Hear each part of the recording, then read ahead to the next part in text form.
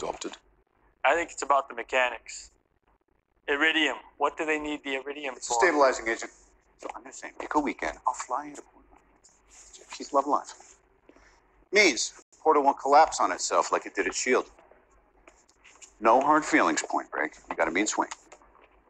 Also, means the portal can open as wide and stay open as long as Loki wants.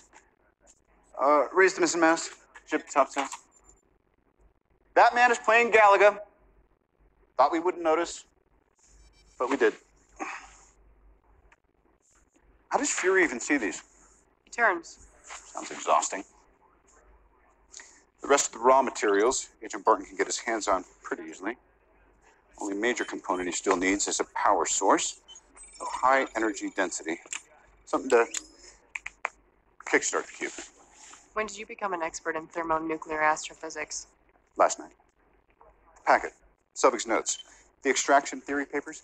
Am I the only one who did the reading? Does Loki need any particular kind of power source? He'd have to heat the cube to 120 million Kelvin just to break through the Coulomb barrier. Unless Selvig has figured out how to stabilize the quantum tunneling effect. Well, if he could do that, he could achieve heavy ion fusion at any reactor on the planet. Finally, someone who speaks English. Is that what just happened? It's good to meet you, Dr. Banner. Your work on anti-electron collisions is unparalleled, and I'm a huge fan of the way you lose control and turn into an enormous green rage monster.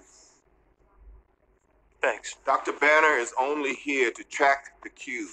I was hoping you might join him. Let's start with that stick of his. It may be magical, but it works an awful lot like a Hydra weapon. I don't know about that, but it is powered by the cube. And I'd like to know how Loki used it to turn two of the sharpest men I know into his personal flying monkeys. Monkeys. You don't understand. I do. I understood that reference. Shall we play, Doctor? This way, sir?